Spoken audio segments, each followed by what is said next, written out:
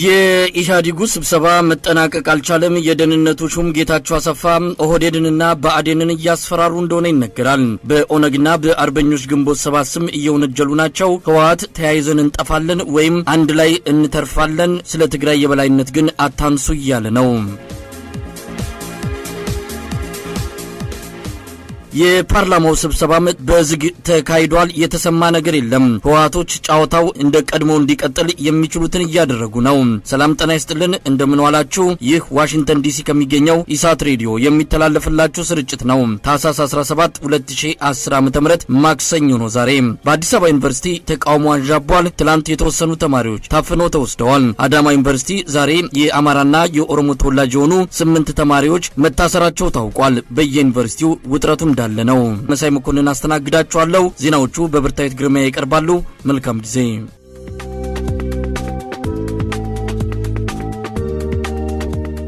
ጤና ይስጥልኝ አድማጮቻችን። ዋሽንግተን ዲሲ ከሚገኘው ኢሳት ሬዲዮ የሰዓቱን ዜና ይቀርብ ያለው ብርታዊት ግርማይ ነኝ። በኢትዮጵያ በተፈጠረው ቀውስ ላይ ማብራሪያ ካልተሰጠን በመደበኛ ስብሰባ አንገኝም ያሉት የፓርላማ አባላት ከጠቅላይ ሚኒስትሩ ጋር ተወያዩ። በዝግ ለ3 ሰዓታት በተካሄደው በዚሁ ስብሰባ አራቱ የኦሮሚያ፣ የአማራ፣ የትግራይና የደቡብ ፕሬዝዳንቶች ከአቶ ኃይለማርያም ጋር መገናኘታቸውን የኢትዮጵያ ፕሬስ ድርጅት በአሜሪካ የሚገኘውን አይጋ ፎረም የህወሓት ድረገጽ ጠቅሶ ዘግቧል። ጠቅላይ ሚኒስትር ኃይለማርያም ከፓርላማ አባላቱ ማብራሪያ እንዲሰጡ ከተጠየቁ በኋላ ምላሽ ሳይሰጡ ሲያቀማሙ መቆየታቸው ታውቋል። በስተመጨረሻ ግን ጠቅላይ ሚኒስትሩ የኢህአዴግ ስራ አስፈጻሚ ስብሰባን አቋርጠው ለመገኘት ተገደዋል። አቶ ኃይለማርያም ከፓርላማ አባላቱ ጋር ያደረጉት ዝግ ስብሰባ ለህዝብ ይፋ እንዲደረግ ያልተፈለገው ከተቆጡት የኦህዴድና የብአዴን ተወካዮች ጠንከር ያለ ጥያቄ ሊገጥማቸው ይችላል በሚል ስጋት መሆኑን ታዛቢዎች ይናገራሉ። ጠቅላይ ሚኒስትሩ ከፓርላማ አባላቱ ጋር ውይይት ካካሄዱ በኋላ ስለ ይዘቱ ከመንግስት በኩል መግለጫ አለመሰጠቱ ጥያቄና መልሱ ጤናማ እንዳልነበር የሚያመላክት መሆኑን ጨምረው ገልጸዋል።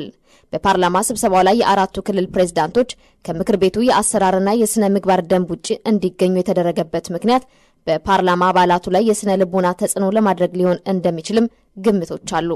የክልል ፕሬዝዳንቶች የፌዴሬሽን ምክር ቤት አባላት እንጂ የፓርላማ የህዝብ ተወካዮች አይደሉም። በአዲስ አበባ ዩኒቨርሲቲ ተቃውሞ ሊነሳ ይችላል በሚል አገዛዙ የደህንነት ኃይሎች ግቢውን በአይነ ቁራኛ እየተከታተሉ መሆናቸው ተነገረ። በዩኒቨርሲቲው ትላንት ተቃውሞ ለመጀመር ተማሪዎች ቀጠሮ ይዘው እንደነበር ይነገራል። የተቃውሞውን እንቅስቃሴ ሊመሩ ይችላሉ የተባሉ ተማሪዎች በጥርጣሬ ብቻ የታፈኑ በፒክአፕ ተሽከርካሪ ወደ ማጎሪያ ቦታ መወሰዳቸው ተነግሯል። ዛሬ በአዲስ አበባ ዩኒቨርሲቲ ሲቪል የለበሱ በርካታ ፖሊሶች መግባታቸውንም የኢሳት ምንጮች አረጋግጠዋል። የህወሓት አገዛዝ በአዲስ አበባ ዩኒቨርሲቲ ተቃውሞ ከተነሳ የአዲስ አበባ ህዝብም ተመሳሳይ እርምጃ ሊወስድ ይችላል በሚል በከፍተኛ ስጋት ውስጥ እንደሚገኙ ያገኘነው መረጃ ያመለክታል። የህሊና እስረኞችን ለማስታወስ ነገ የበየነ መረብ ዘመቻ ሊካሄድ መሆኑ ተገለጸ።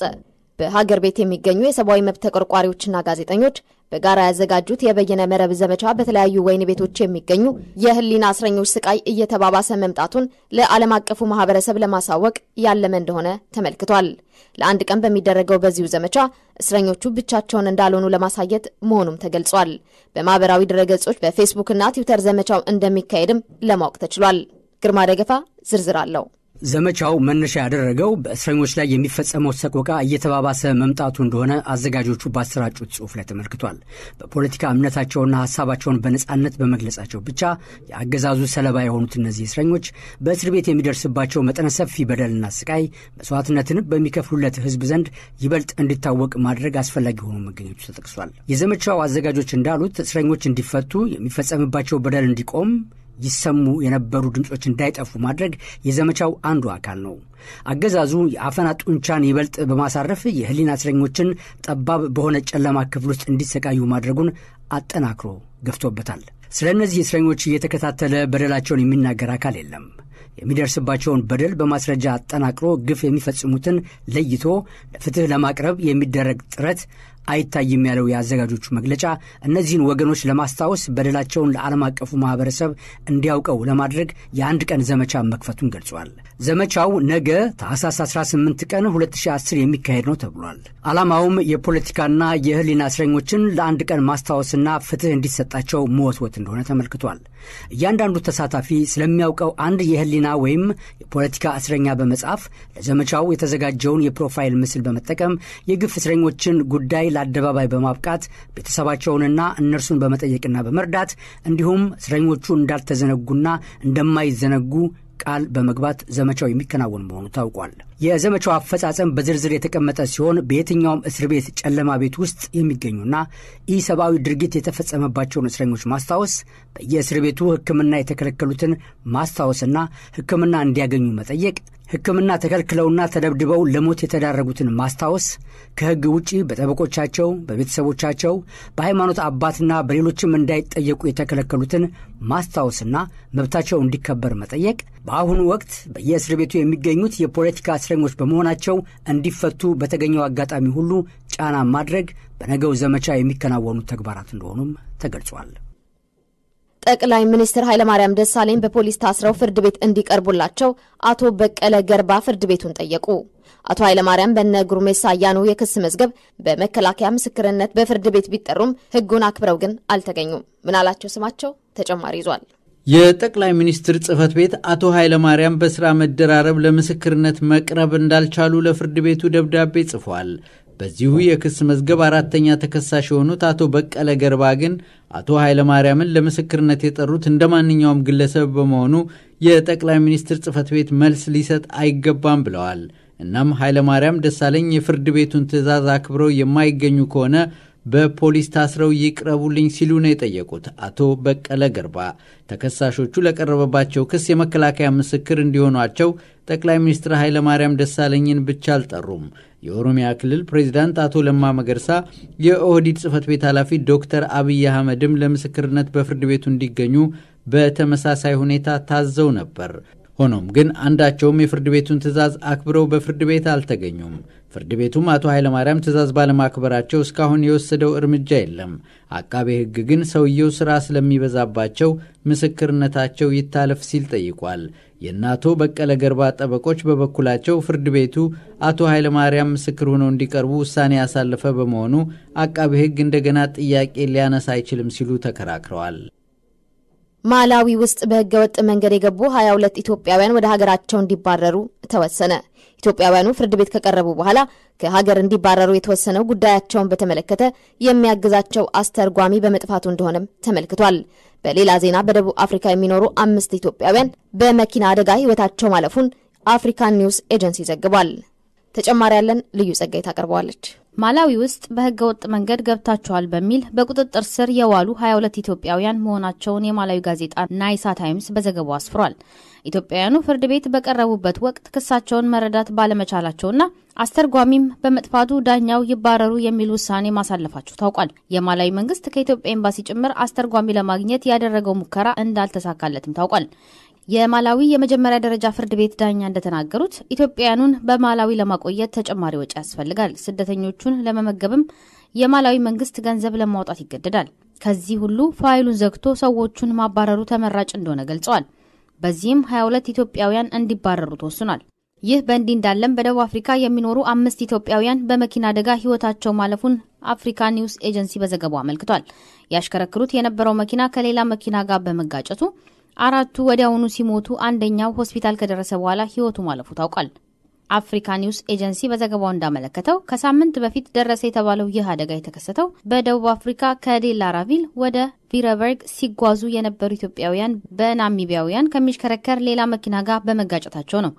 ከናሚቢያኑ ወገን በአደጋው የሞተ ባይኖርም 3ቱም በደረሰባቸው ከፍተኛ ጉዳት ሆስፒታል ህክምናቸውን በመከታተል ላይ መሆናቸውን ከዘገባው መረዳት ተችሏል። ምርመራው በቀጠለው በዚሁ አደጋ የሞቱት 5 ኢትዮጵያውያን እድሜያቸው ከ31 እስከ 54 ዓመት እንደሆነም የደቡብ አፍሪካ የሰሜን ምዕራብ የደህንነትና ትራንስፖርት ኃላፊ ገልጸዋል። በአደጋው ላለቁት ኢትዮጵያውያን ቤተሰቦችም መጽናናትን ተመኝተዋል። በመጨረሻም የላይቤሪያ ፕሬዝዳንታዊ ምርጫ በድጋሚ ተካሄደ። ባለፈው ጥቅምት በተካሄደው ምርጫ 50% ድምጽ ያገኘ ተወዳዳሪ ባለመኖሩ ምርጫው በድጋሚ እንዲካሄድ ተደርጓል። በምርጫው ታዋቂው የእግር ኳስ ተጫዋች ጆርጅ ዩሃና ምክትል ፕሬዝዳንቱ ጆሴ ቦአካይ ዋና ተፎካካሪዎች መሆናቸው ታውቋል። እንግዲህ ወልዴ ተጨማሪ ይዟል። በ19ኛው ክፍለ ዘመን ከአሜሪካ ከባርነት ነፃ በወጡ አፍሪካውያን የተመሰረተችው ላይቤሪያ ላለፉት 73 ዓመታት ሰላማዊ የስልጣን ሽግግር ተደርጎባት አያውቅም። ከአንድ በዲሞክራሲያዊ መንገድ ስልጣን ከያዘ ፕሬዝዳንት ወደ ሌላ በህዝብ ምርጫ ስልጣን ወደሚይዝ ፕሬዝዳንት ሽግግር ሲደረግ በላይቤሪያ ከረጅም ዓመታት በኋላ የመጀመሪያው መሆኑ ነው። የ51 ዓመቱ ታዋቂው የእግር ኳስ ተጫዋች ጆርጅ ዌያ ባለፈው ጥቅምት ወር በተደረገው ምርጫ አብላጫ ድምጽ ቢያገኙም ምርጫውን ለማሸነፍ 50 በመቶ ድምጽ አስፈላጊ በመሆኑ አሸናፊ ሳይሆኑ ቀርተዋል። በመጀመሪያው ዙር ምርጫ ጆርጅ ዌያ 38.8 በመቶ ድምጽ ሲያገኙ የ73 ዓመቱ ጆሴፍ ቦዋካይ 28.8 በመቶ ድምጽ አግኝተዋል። ይህ ዜና እስከተጠናከረበት ጊዜ ድረስ የምርጫው ውጤት ባይታወቅም 5390 የምርጫ ጣቢያዎች ከጠዋቱ 2 ሰዓት ጀምሮ ክፍት ሲሆኑ 2.1 ሚሊዮን የተመዘገቡ መራጮች ድምጽ ይሰጣሉ ተብሎ ይጠበቃል። ሁለቱም ቀዳሚ ተፎካካሪዎች ጆርጅ ዌያና ቦዋካይ ላይቤሪያን ከገባችበት የኢኮኖሚ ቀውስ ለማውጣት እንዲሁም አዳዲስ የመሰረተ ልማቶችን ለመጀመር ቃል ገብተዋል። የድጋሚ ምርጫውን ለማካሄድ እቅድ ተይዞ የነበረው ባለፈው ወር ቢሆንም በመጀመሪያው ዙር ምርጫ 3ኛ ደረጃን ይዘው የነበሩት ቻርልስ ብረምስካይን ምርጫው ማጭበርበር ተፈጽሞበታል በማለታቸው ነበር ሳይደረግ የቀረው። የአገሪቱ ጠቅላይ ፍርድ ቤት ግን ማጭበርበር ለመፈጸሙ በቂ መስረጃ የለም ሲል በመወሰኑ የመጀመሪያው ምርጫን መድገም ሳያስፈልግ ቀርቷል።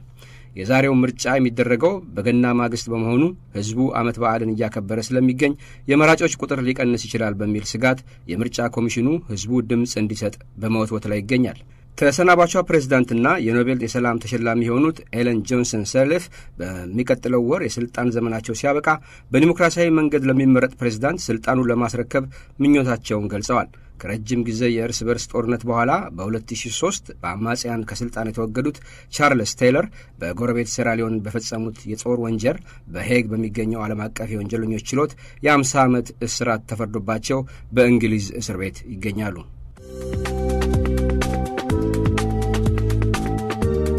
ውድ የኢሳት ሬዲዮ አድማጮቻችን ለሰዓቱ ያዝናቸው ዜናዎች እነዚህ ናቸው። ከቀሪ የኢሳት ዝግጅቶች ጋር መልካም ቆይታ።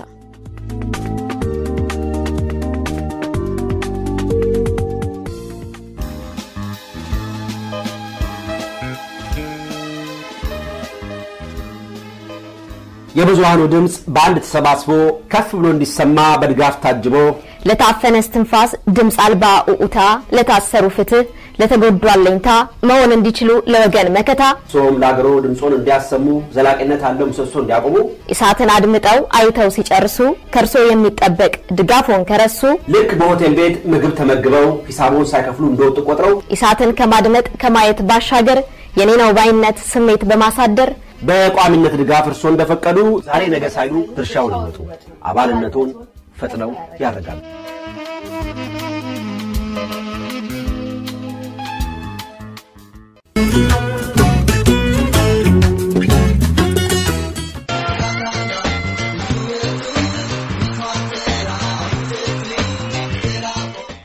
አንደኛው የስፖርት ቶርናመንት በሜልበርን አውስትራሊያ በመላው አውስትራሊያ የሚገኘው ኢትዮጵያዊ በአመት አንዴ የሚያገናኘው የስፖርት በዓል እነሆ ከዲሴምበር 26 እስከ ዲሴምበር 30 በሜልበርን ከተማ ይከናወናል። አዎ በአውስትራሊያ የሚገኘው ኢትዮጵያዊ ማህበረሰብ ብቸኛ መገናኛ መድረክ የሆነው ይህ አመታዊ በዓል ስፖርታዊ ውድድሮችን ማዕከል ያደርግ እንጂ ጠቅላላ ዝግጅቱና ዓላማው ከዚህም ሰፋ ያለ ነው። ኢትዮጵያና ኢትዮጵያዊነትን አደማቂ ታሪክና ባህል አስተዋዋቂ ነው። በስድስቱም ስቴቶች የሚገኙ ኢትዮጵያውያን በሺህ የሚቆጠሩ ኪሎሜትሮችን ሰንጥቀው በአመት አንዴ ሲገናኙ በተለያዩ የስፖርት ውድድሮች መንፈሳቸውን እያደሱ ያዘጋጁ ጓዳ ያፈራኑ እየተቋደሱ በዋናነት ደግሞ ህልውናዋ አስጊ ምዕራፍ ላይ ስለምትገኘው ሀገራቸው ይወያያሉ። ፍዳው ማለቂያ ስላጣው ወገናቸው ይመክራል። ይህ ዘርፈ ብዙ ዓላማና ጥቅም ያለው አመታዊ መገናኛ መድረክ እነሆ ላይ አንደኛ ጊዜ ሊከናወን ጥቂት ቀናት ብቻ መቅረታቸውን ስናበስር ደስታችን ወደር የለውም።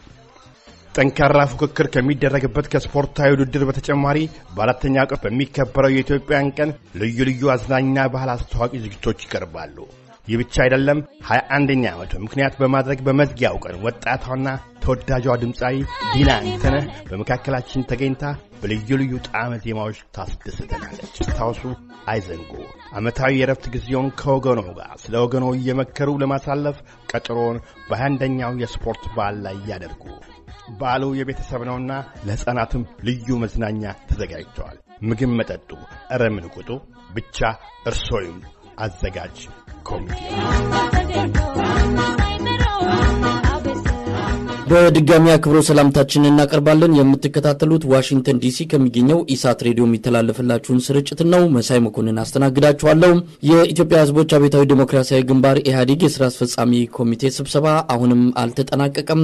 እስካሁን በስብሰባው ላይ የሚካሄደውን ውይይት በተመለከተ ይፋ የሆነ መግለጫ ከየትኛውም አካል የተሰጠበት ሁኔታ የለም።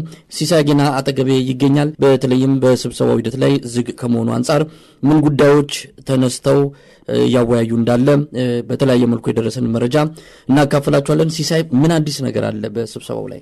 አመሰግናለሁ መሳይ። እንግዲህ ስብሰባውን በተመለከተ ያው ስብሰባው በተጀመረ መጀመሪያው 2 ቀን ውስጥ የደረሰን ነገር በወቅቱ በዜናም በትንተናም የቀረበበት ነው። አሁንም በፍጥጫና በውዝግብ የቀጠለ ስብሰባ በመሆኑ መቋጨት አልተቻለም። መቋጨት ባለመቻሉም ቀን ቆርጠው በዚህ ቀን ብለው መውጣት ስላልቻሉ በመሃል ላይ የማረጋጋሚ መስል መግለጫ አውጥተዋል። አሁንም ሂደቱ እንደቀጠለ ነው። ያሉ መረጃዎች እንደሚያሳዩት እንግዲህ በኦህዴድና በብአዴን አመራር አካባቢ ጠንካራ ተቃውሞ ወይም ደግሞ ትችቶች እየቀረቡ ከሆናቸው ጋር ተያይዞ የዋናው የደህንነት ሹሙ አቶ ጌታቸው አሰፋ ወደ ማስፈራራት ወይ ደግሞ እናንተን በተመለከተ መረጃዎች ከተቃዋሚዎች ጋር ከግንቦት ሰባት ከኦነግ እንደዚህ ጋር ግንኙነት አላችሁ የሚል ማስፈራሪያ ወይ ደግሞ የማሸማቀቂያ እርምጃዎችን በመውሰድ በዛ መልክ ሰዎቹን ለመክታት እየሞከሩ ነው።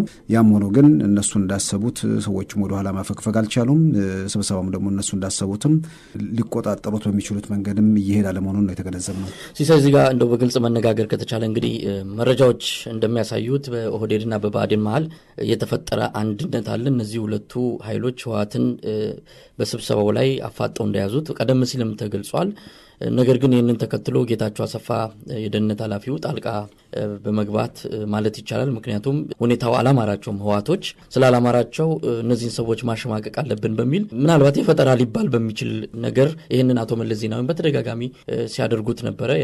መረራ ጉዲናን የኦሮሞ የፓርላማ አባላትን ለማሸማቀቅ ከኦነግ ጋር እንደምትገናኙ ማስረጃዎችም አሉን እስከ ማለት ደርሰው እንዲህ አይነት ስትራቴጂ ከተሉ እንደነበር እናስታውሳለን። አሁንም አቶ ጌታቸው አሰፋ የብአዴንና የኦህዴድ አካሄድ ያማራቸው ስላልሆነ ከግንቦት ሰባትና ከኦነግ ጋር ትገናኛላችሁ የሚለው ነገር በዝርዝር ወጥቷል በአንዳንድ የህወሓት ደጋፊዎች ዘንድ። እንደውም ከዛ በኋላ ብአዴንና ኦህዴዶች የማፈግፈግ ሁኔታ አለ፣ ፈርተዋል፣ ይሄ ነገር ሲመጣባቸው ደንግጠዋል የሚል ነገር እየመጣ ነው። በተወሰነ ደረጃ ሊመስል ይችላል። እንዴት አየው ይሄንን ነገር? እንግዲህ ህወሓት ቤት የተለመደ ነገር ነው። ሰዎችን በሐሳብ ማሸነፍ ወይ ደግሞ ፍለፊት ተጋፍጠ መርታት በማትችልበት ሁኔታ ውስጥ ያው አጋጣሚ ሆኖ በጣም አስገራሚም ተደርጎ የሚጠቀሰው ምናልባትም ስብሰባ ላይ ከተነሱት ነገሮች አንዱ የሀገሪቱ የጸጥታ መስሪያ ቤት ዋና ኃላፊ የህወሓት ስራ አስፈጻሚ ኮሚቴ አባል መሆናቸው ነው። እንግዲህ እኚህ ሰው በአጋጣሚ ሆኖ በዚህኛው ስብሰባም ሳይሆን ከዛ ቀደም ሲልም የስራ አስፈጻሚ ኮሚቴ አባል ናቸው እና እኚህ ሰው እዛ ቦታ ላይ ህወሓትን ወክለው ራሱ መገኘታቸው ከመነሻው ጥያቄ የተነሳበት ነው። ከዚህ ቀደም የነበሩት የብአዴን የኦህዴድ ሰዎች ስለተቀበሉት ያውኖቹ መቀበል አለባቸው ማለት አለ። አንዳንዶቹ የህወሓት ሰዎች እንደ መከራከሪያ የሚያቀርቡት አቶ ጌታቸው አሰፋ በፊትም የህወሓት ስራ አስፈጻሚ ነው የሚል ነው።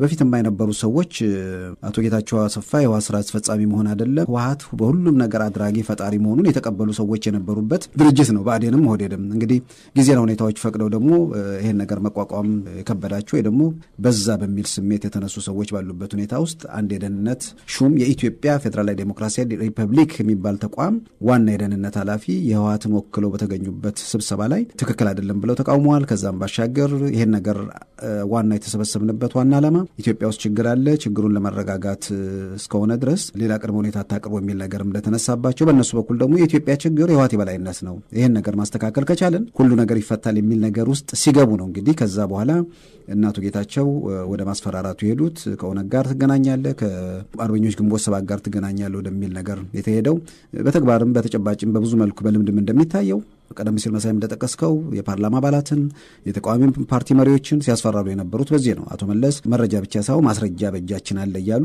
ሲናገሩ የነበረበት ነው። በእርግጥ ማስረጃ ይዘው ነው ወያን የሚሉት ቀላል ነገር በምርጫ 97 የቅንጅት መሪዎችን ለመክሰስ በቶን የሚቆጠር ማስረጃ አለን ያሉት መጨረሻ ላይ ፍርድ ቤት ያቀረቡት ማስረጃ የቅንጅት መሪዎች የፓርቲ ቅስቀሳ ሲያደርጉ የነበረ ነው። ከዛ ውጭ ያቀረቡ የተባለ ማስረጃ ቢኖር በግርግሩ ሳቢያ አካል ጉዳት የደረሰባቸው ተብሎ የአባላዘር በሽተኞችና ጨጓራ በሽተኞች ማስረጃ ተደርጎ የቀረበበት ነውና ሁልጊዜም ለማስፈራራት ምንም ነገር ማድረግ ወደ ኋላ አይመለሱም። ግን ዛሬ ትላንት ስላልሆነ ከምንም በላይ ደግሞ በዚህ በደህንነቱ መስሪያ ቤትም በሌላው መዋቅር ውስጥ ያለፉና ህወሓትንም በደንብ የሚገነዘቡ ሰዎች ጋር ስለሆነ ፊት ለፊት የገጠሙት ከዛም በላይ ደግሞ አሁን ያለው ኢትዮጵያ ውስጥ ያለው ፖለቲካ እንደ ትናንት አይደለም። ኦሮሚያ ውስጥም አማራ ክልልም ከዛም ባሻገር ለተለያዩ ኢትዮጵያ አካባቢዎችም ሰው የለውጥ ስሜት ወይ ደግሞ በዛ በቃ የሚል መንፈስ ስላለ እንዳሰቡት መሄዱ በጣም ያስቸግራል። ግን ህወሓቶች ያበጠ ፈንዳ ብለው ደግሞ ምንም ነገር አያደርጉም ብሎ ደግሞ እርግጠኛ መሆን ያስቸግራል። ሲሳይ እንግዲህ ስብሰባው በጣም ድብቅ ነው፣ ምንም ነገር የሚወጣበት አይደለም። ከዚህ አንጻር ነገሮች የመቀዛቀዝ ሁኔታ ይታያል። ህወሓት በዚህ የስራ አስፈጻሚ ኮሚቴ አባላት ስብሰባ ላይ በድምጽ ብልጫ አሸናፊ ሆኖ ሊወጣ እንደሚችል ቀድሞ ግምት የሰጡም ወገኖች አሉ። እርግጥም ወደዛ ላይ ያስኬድ ይችላል። 9 ከህወሓት 9 ከደኢህዴን ከኦህዴድና ከባዴን የተወሰኑ ድምጾችን በማግኘት በአሸናፊነት ይህንን ስብሰባ ላይ ያጠናቀቅ ይችላል። ነገር ግን የዚህ ስብሰባ አሸናፊ መሆን የኢትዮጵያን ህዝብ ልብ ማግኘት እንዳልሆነ ይታመናል። እነዚህ አካላት አሁን በፈጠራ ክስም ይሁን በተለያየ መልኩ በህወሓት የቆየ እና ያለፈበት ስትራቴጂ ስጋት ገብቷቸው የሚያፈገፍጉ ይመስላል። ህዝብ ከጀርባቸው እንዳለ ያወቁ ለህወሓት እጅ ሰጥተው ከዚህ ስብሰባ ተሸንፈው የሚወጡ ይመስላል የኦህዴድና ብአዴን። እንግዲህ የቁጥር ጉዳይ ወይ ደግሞ የድምጽ ጉዳይ ቢሆን ኖሮ ስብሰባው በሁለት ቀን ያበቃ ነበር። ምክንያቱም በጣም በእርግጠኝነት እንደገለጽከው ብአዴን ህወሓት 9 ድምጽ አለው፣ ደኢህዴን 9 ድምጽ አለው፣ 18 ድምጽ አለ። በብአዴንና በኦህዴድ በኩል 18 ድምጽ አለ። ከዛ ውስጥ በጣም በእርግጠኝነት ከብአዴን አንድ በእርግጠኝነት የምትጠቅሰው ሰው አለ፣ አቶ አለምነው መኮንን የህወሓት ሰው ናቸው። ለህወሓት 100% የገበረ ሰው ማለት ነው። ከኦህዴድም ደግሞ ሌላም ሰው ልታገኝ ትችላለህ። ባታገኝ እንኳን አቶ አለምነው መኮንንን ጨምረ 20 ለ17 የሚሆንበትም ሁኔታ አለ፣ ለ18 አካባቢ የሚሆንበትም ሁኔታ አለና የቁጥር ጉዳይ ከሆነ በሁለተኛው ቀን ስብሰባው ይጠናቀቅ ነበር። ምንም ጥያቄ የሚነሳበት ነገር አይደለም። አሁን ግን የቁጥር ጉዳይ ከሆነ እንደ ኢህአዴግ ነው የምታስበው። ኦሮሚያ ክልል ላይ ኦሮሚያ ክልልን የሚመሩት እና አቶ ለማ መገርሳ እና ዶክተር አብይ አህመድ ያልወሰኑትን ያልተቀበሉትን ነገር ኦሮሚያ ክልል ላይ ተግባራዊ ማድረግ በጣም ከባድ ነው። እና አቶ ገዱ አንዳርጋቸው ያልተቀበሉትን ነገር አማራ ክልል ውስጥ ማድረግ ከባድ ነው። ከምንም በላይ ደግሞ ምንም ሆን ምን ከህወሓት በተቃራኒ ሆነ እስከ ቆምክ ድረስ ህዝባዊ ድጋፍና መሰረት አለ። በተጨባጭም ደግሞ እነዚህ ሰዎች በየራሳቸው መጠን ደረጃቸው ሊለያይ ይችላል። ህዝብ ውስጥ የፈጠሩት ነገር አለ፣ የፈጠሩት ተሰሚነት አለ። እነዚህን ሰዎች በፈለገ ቁጥር በድምጽ ብልጫ ብታሸነፍ ዋጋ የለውም። ስለ ዋጋም እንደሌለው ስለተገነዘቡን ህወሓቶችም በተቻለ መጠን አሁን ሊያደርጉ የሚችሉት ነገር ጥረት እያደረጉ ነው። አንጋፋ የሚባሉ አመራሮችን አምጥተዋል። እየተሰራበት አለ ተብሎ ኦህዴድ ውስጥ ኦህዴድ መፍጠር፣ ብአዴን ውስጥ ብአዴን ወደ መፍጠር ሙከራ ሊያደርጉ ይችላሉ። ለጊዜው በቅርብ ርቀት ውስጥ ይሄ ነገር ባይሳካ እንኳን በዘላቂነት ያን ነገር ለማስራት እያሰቡ ነው። ከዚህ አንጻር እንደናቶ ግርማ ብሩ አይነት ሰዎችን በኦህዴድ በኩል እንደናቶ በረከት ስምዖን አይነት ወይ ደግሞ እንዳቶ አዲሱ ለገሰ አይነት ሰዎችን ብአዴን በኩል አድርገው ይሄን ነገር ሙከራ ሊያደርጉ ይችላሉ። ግን በተጨባጭ አሁን በሁለቱም ህዝቦች አካባቢ ላይ እንቅስቃሴ የሚያደርጉት ወይ ደግሞ በመሪነት የተቀመጡት ሰዎች እነሱ ባሰቡት መጠንና ፍጥነት እነሱ ላይ ተጽዕኖ ማድረግ መቻላቸው በጣም አጠራጣሪ ነው። ያ ማለት ህወሓቶችም እስከ መጨረሻው ተጽዕኖ ለማድረግ አይሞክሩም ማለት አይደለም። በብአዴንና በኦህዴድም በኩል ደግሞ የራሳቸውን የመከላከል ሙከራ ሊያደርጉ ይችላሉ። ምን ይከተላል መጨረሻው ማናችንም እርግጠኛ መሆን አንችልም። ግን ህወሓት ከዚህ ቀደም በነበረው ሁኔታ የበላይ ሆኜ ልውጣ ብሎ ቢቀጥል ቀውሱን ማባባስና ከምንም በላይ ደግሞ አደጋው እነሱ ላይ የሚባርቅ መስሎ ነው የሚታየኝ። ሲሰንደው በመጨረሻ ይሄ ፓርላማ ስብሰባ የተመለከተ ነው። አቶ ኃይለማርያም ደሳለኝ የኢህአዴግ ስራ አስፈጻሚ ኮሚቴ ስብሰባን አቋርጠው እንደሆነ ተገልጾ ነው ስብሰባውን በትላንትናው ዕለት የተደረገው። ዝግ ነው፣ ለጋዜጠኞችም ለማንኛውም ነገር ክፍት አልነበረም። እስካሁንም ምንም የወጣ መረጃ የለም። ግን አይጋ ፎረም የተባለ አፍቃሪ የህወሓት ድረገጽ በውጭ ሀገር የሚገኝ ነው። እሱ አንዳንድ ያወጣቸው መረጃዎች አሉ። ያንን መረጃ መነሻ አድርጎ ነው የኢትዮጵያ ዜና አገልግሎት ድርጅት አይጋን ጠቅሶ ዜና የሰራው። አዲስ አበባ የሚገኝ የመንግስት ተቋም የሆነ የዜና አውታር ውጭ ሀገር የሚገኝን የህወሓትን አፍቃሪ ድረገጽ ምንጭ ማድረጉ በራሱ ያነጋገረ ነው። ሆነም ቀረም ግን በዛ ላይ የተጠቀሱ አንዳንድ መረጃዎች አሉ። ስብሰባው ዝግ ነው፣ ግን ይሄ መረጃ ወጥቷል። ምንድን ነው ማለት የሚቻለው? አቶ ኃይለማርያም ለህዝብ ተወካዮች ምክር ቤት አባላት ምንድን ነው ያሉት? እንግዲህ ስብሰባው ዝግ ነው። ጥያቄውን ያቀረቡት የኦህዴድና የብአዴን አባላት መሆናቸውን የተገለጸው። እንግዲህ አስገራሚው እንዳልከው አዲስ አበባ ከተማ ውስጥ የሚሰራጭ ወይ ደግሞ የመንግስት ተቋም የሆነ የኢትዮጵያ መንግስት ፓርላማ ውስጥ የተደረገን ስብሰባ በተመለከተ መረጃ የለውም። አሜሪካ ካሊፎርኒያ የተቀመጠ አንድ የህወሓት ሰው ቤቱ ቁጭ ብሎ መረጃ የሚያቀብል ሰው እሱ ከካሊፎርኒያ ስለ ኢትዮጵያ ውስጥ አዲስ አበባ ስለተካሄደው ፓርላማ የጻፈውን ነገር ኢትዮጵያ ዜና አገልግሎት ከዛ ተቀብሎ ዜናውን አሰራጨ። እንግዲህ መረጃው ማናቸውም መንገድ ቢሆን ኢትዮጵያ ዜና አገልግሎት በለው አዲስ ዘመን በለው የትኛውንም የመንግስት ተቋም ከዛ ይልቅ የህወሓት ሰዎች የበለጠ ለመረጃም ለምንም ቅርብ መሆናቸውን የሚያስረዳ ነው። ያም ሆኖ ደግሞ በህወሓት በኩል ይሄ ነገር በአይጋ ፎረም በኩል የወጣው ዜና እውነተኛ ዜና ተደርጎ የሚጠቀስ መሆኑ ራሱ አጠራጣሪ ነው። አጠራጣሪ አጠራጣሪ የሚሆኑት ነገሮች ለምሳሌ በዛ ስብሰባ ላይ የአራቱም የክልል ፕሬዝዳንቶች ተገኝተው ከአቶ ኃይለማርያም ጋር የሚል ነገር ተነሳ። አንደኛ ፓርላማ ስብሰባ ላይ የክልል ፕሬዝዳንቶች ለምን ይገኛሉ ነው። የህግ ጉዳይ ልታነሳ ትችላለህ። ኢትዮጵያ ውስጥ ደግሞ ህግ ብዙ ጊዜ ያን ያህል ዋጋ ስለማይሰጠው ሊገኙ ይችላሉ። አይገርምም። ግን አሁን ባሉ መረጃዎች የአማራው ክልል ፕሬዝዳንት አቶ ገዱ አንዳርጋቸው ቢያንስ ትላንትና ስብሰባው በሚካሄድበት ወቅት ከኢትዮጵያ ውጭ ነበሩ። ስለዚህ አቶ ገዱ አንዳርጋቸው አልነበሩ። አቶ ለማ ነገርሳ መገኘታቸውንም የሚፈነጥቅ ከሌላ አካባቢ መጣ መረጃ የለም። ስለዚህ በአይጋ ፎረም በኩል እየተሰራ ያለው ተከታታይ ዘገባዎችንም ለሚመለከት ሰው ህወሓት ካምፕ ትልቅ ሽብርና ፍርሃት ነግሷል። ስለዚህ እዛ አካባቢ ያለውን ነገር ለማረጋጋት እነሱ የሚሰሩት ስራ አለ እና ያንን እንደ ትክክለኛ መረጃ ወስዶ ኢትዮጵያ ዜና አገልግሎት ማቅረቡ አስገራሚ ነው። ይሄን ማለት የሚቻለው። ሲሳይ በጣም አመሰግናለሁ።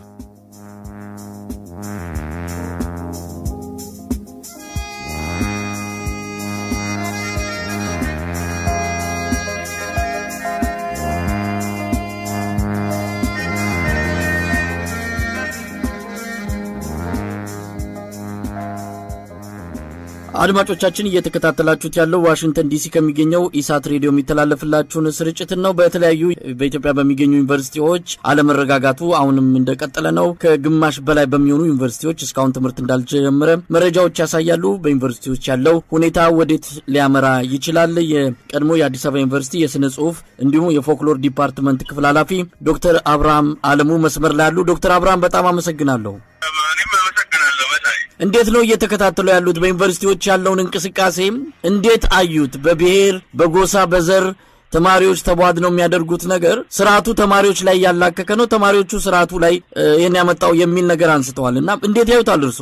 እንግዲህ ላለፉት 26 እና ወይም 27 ዓመት መንግስት ስራዬ ብሎ ሲሰራው የኖረው ነገር አሁን አጥፎ ፍሬ አፍርቶ ተመልሶ ያንኑ ዘሪውን ያንኑ ይህንን የዘር ጥላቻ የዘር ልዩነት በጎሳ በቋንቋ ከፋፍሎ የመግዛት ዓላማ የነበረውን መንግስት የሚባለውን ቡድን አጣብቂኝ ውስጥ እየከተተው መሆኑን ነው ያየው። ይሄ ነገር ዛሬ ብቻ አይደለም። እኔ ላለፉት 10 ወይም ከዛም ዓመታት በላይ ዓመታት ይሄ ነገር እንደሚመጣ በትክክል አቅ ነበረ።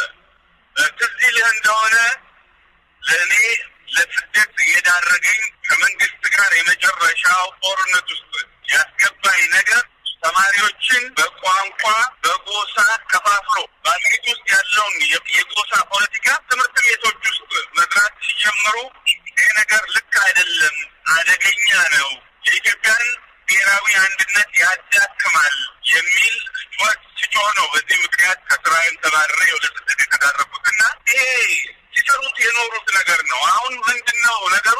ራሱን ስርዓቱን መብላት ጀመረ። ምክንያቱም ሁልጊዜ ህዝብን እያታለልክ ህዝብን እያዳቸ መኖር አትችልም። አንድ ቦታ ላይ ሲደርስ ህዝብ ይባንናል። ተማሪዎች ይህንን ነቅተዋል። የተማሪዎቹ አሁን አለመረጋጋት እና የተማሪዎቹ ማመት በህዝቡ ውስጥ ያለው በህብረተሰቡ ውስጥ ያለውን አመፅና ተቃውሞ የሚያንጸባርቅ ነው። በዚህ ምክንያት እኔ የማየው በትምህርት ቤቶች በዩኒቨርሲቲዎች ውስጥ ያለው ተቃውሞ በርትቶ አመፁ መፋፋሙ የዛን ስርዓት የመጨረሻው መጀመሪያ ነው ብዬ ነው የምወስደው።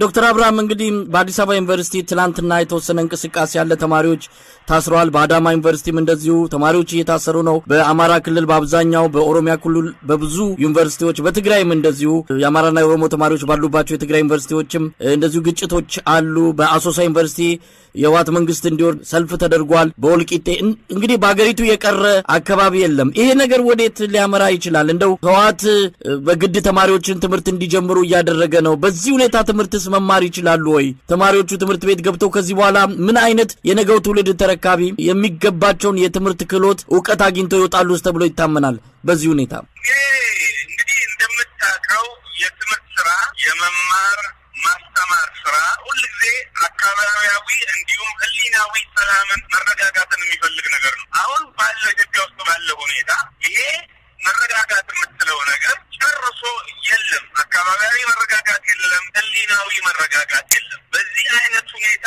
በምንም መንገድ የትምህርት ስርዓት ሊካሄድ የሚችልበት መንገድ የለው። ጨርሶ አሁን ያለው በስልጣን ላይ ያለው መንግስት ተማሪዎችን እያስገደደ እንዲማሩ ለማድረግ ይሞክራል። ለማስገደድ በሞከርክ ቁጥር ጭራሽ የትምህርቱን ስርዓት ሂደቱን እንዲሁም መረጋ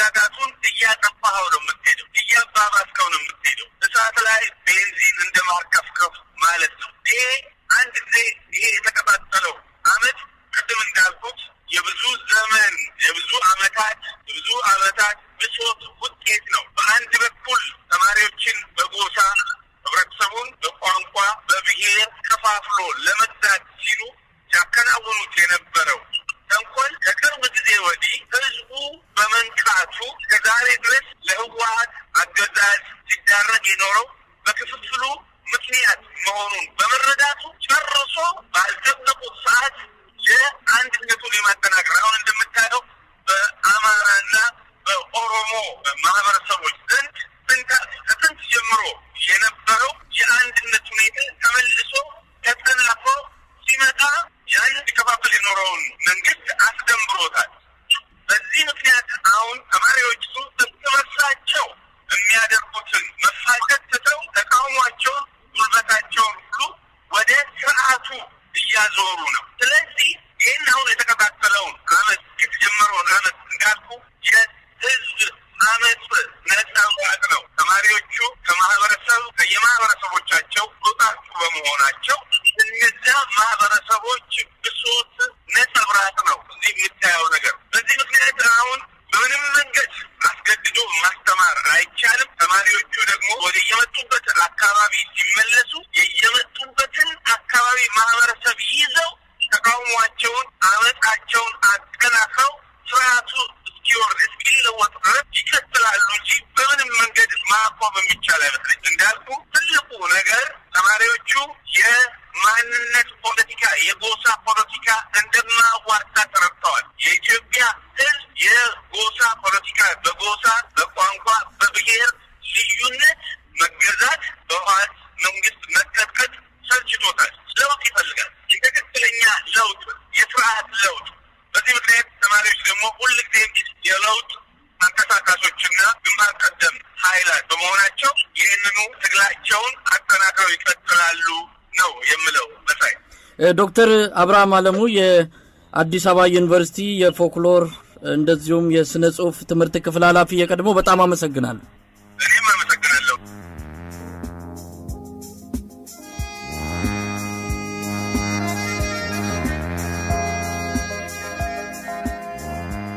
አድማጮች የተከታተላችሁት ያለው ዋሽንግተን ዲሲ ከሚገኘው ኢሳት ሬዲዮ የሚተላለፍላችሁን ስርጭት ነው። በ571 305 1637 የደረሱን መልእክቶቻችሁ ቀጥሎ ይቀርባሉ።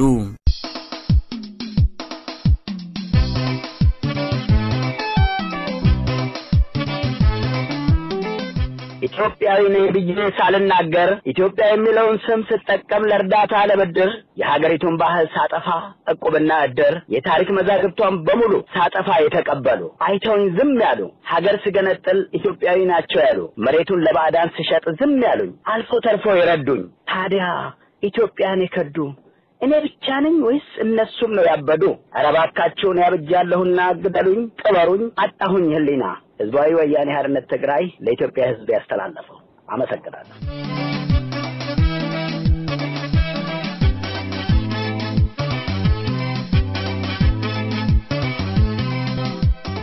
ኢሳቶች እንደምን አላችሁ? እንደናችሁ? ለጤናችሁ እንኳን ለክሪስማስ በዓል አደረሳችሁ በማለት አጭር መልእክቴን እንድታስተላልፉልኝ እፈልጋለሁ። ይህ የወያኔ ፕሮፓጋንዳ አያልቅም፣ ፎርቶም ተነግሮም አያልቅም። ነገር ግን አንድ ልናገር የምፈልገው ለማዘናጋት የሚያደርገው ባህሪ ስላለው ባካችሁ በሰፊው ማቀጣጠል እንጂ የነሱን ታሪክ ብናነዛው ምንም ዋጋ የለውም።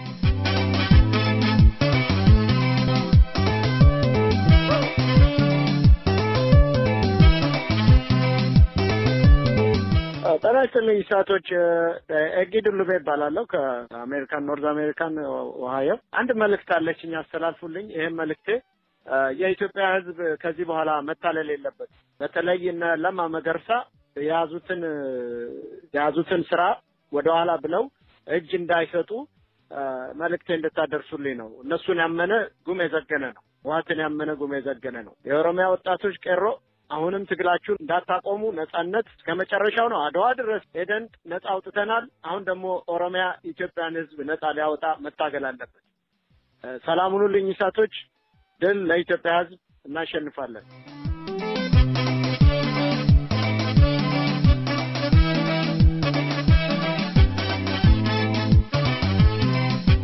ያናችሁልኝ ኢሳቶች እንደምን አላችሁ? ሜሪ ክሪስማስ። በዋሽንግተን ዲሲ ያላችሁ የኢሳት ጋዜጠኞችና በአምስተርዳም ያላችሁ የጋዜጠኞች በሙሉ ሜሪ ክሪስማስ። እግዚአብሔር ከእናንተ ጋር ይሁን። በጣም ጠንካራ የኢትዮጵያ ሕዝብ መሪዎች በእናንተ ኃይልና በእናንተ ድጋፍ የጠነከራቸው ኢትዮጵያ አሁን ወደፊት የብልጽግና የፍቅር የሰላም እንድትሆን እግዚአብሔር ዳና።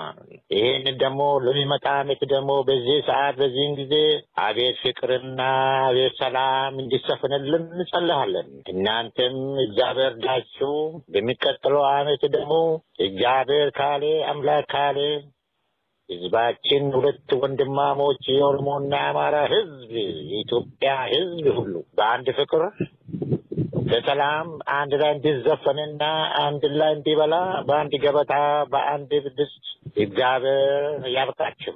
የህዝባችን መሞትን በቃ አቤት ጌታ ኢየሱስ ክርስቶስ ይረዳናል። በቃ ጀባዳ ሁንዲ ከሰኑ አምስተርዳም ከንጅራት ተንጋጠኞንስ ዋሽንግተን ዲሲ ከንጅራተንስ ጎበዝ ጋጠኞች ዋቀዮ ስንዱካ ደሙ ወንድሞቼ ዋቀዮ ስናጅራችሁን ስንጀጠቃ አትላንታ አማሲ ጀንጎች ናቸውና የእምነታቸው ይቀጥላል። ዋቀዮ ስንዱካ ደሙ ኢትዮጵያን አዱርሲቱ ኦሮሞና አማራ ይሞው እናሸንፋለን። ሁለት ወንድማሞች በታሪክም በሁሉም ነገር እግዚአብሔር ከእናንተ ጋር ይሁን ይላለው ፒቲኦ ሰር።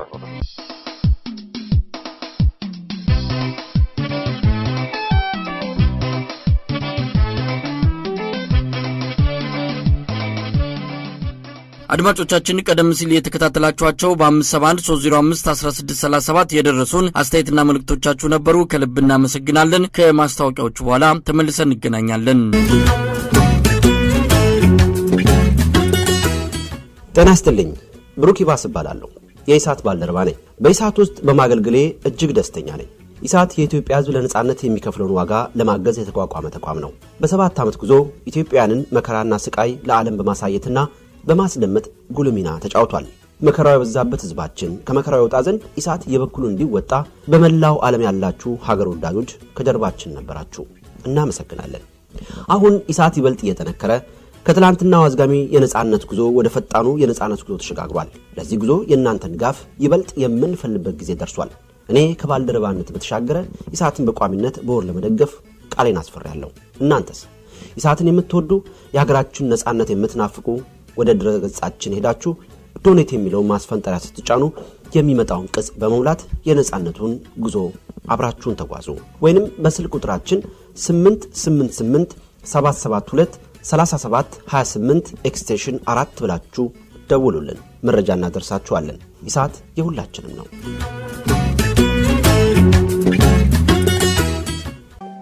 ገብርኤል አያለ መላከ ሰላም መላከ ብስራት የምታወጣ የእግዚአብሔርን ሕዝብ ከሚነድ እሳት። መንፈሳዊ ጥሪ ለኢትዮጵያ ኦርቶዶክስ ተዋሕዶ ቤተክርስቲያን ምእመናን በሙሉ። የቅዱስ ገብርኤል ዓመታዊ የንግስ በዓል እንደ ኢትዮጵያ ዘመን አቆጣጠር ታኅሳስ 22 ቀን እሁድ 2010 ዓ.ም ወይንም ዲሴምበር 31 2017 ብፁዓን ሊቃነ ጳጳሳት ሊቃውንት ቤተክርስቲያን የሰንበት ትምህርት ቤት መዘምራንና በርካታ ምእመናን በሚገኙበት ከሌሊቱ 9 ሰዓት እስከ ቀኑ 7 ሰዓት ድረስ በዓለ ንግስ በማለት በጸሎት ቅዳሴና በሥርዓተ ንግስ የሚከበር መሆኑን እናስታውቃለን። በዕለቱ ታኅሳስ 19 ቀን ሐሙስ 2010 ዓ.ም ወይንም ዲሴምበር 28 2017 ማህሌትና ቅዳሴ ይኖራል።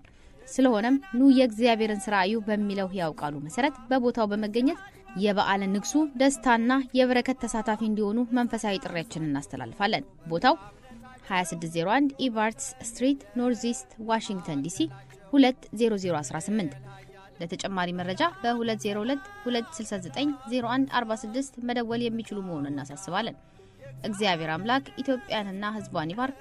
የደብረ ኃይል ቅዱስ ገብርኤል ካቴድራል አስተዳደር በልባችን ፊት ቆመናል ባርከን ብለን ኢትዮጵያ ሀገሬ መከታጋሼ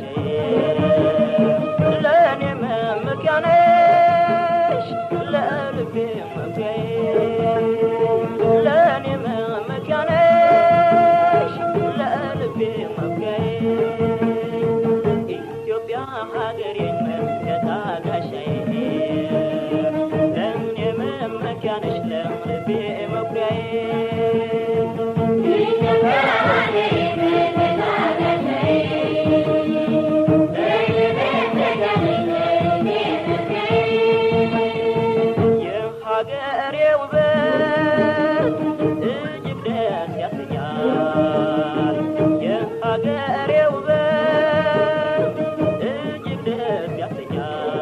እንግዲህ አድማጮቻችን የዛሬው ስርጭታችን በዚሁ ተጠናቋል። ያስተናገርኳችሁ መሳይ መኮንን ነበርኩ። ኢትዮጵያ በክብር ለዘላለም ትኑር። ጤና ይስጥልኝ።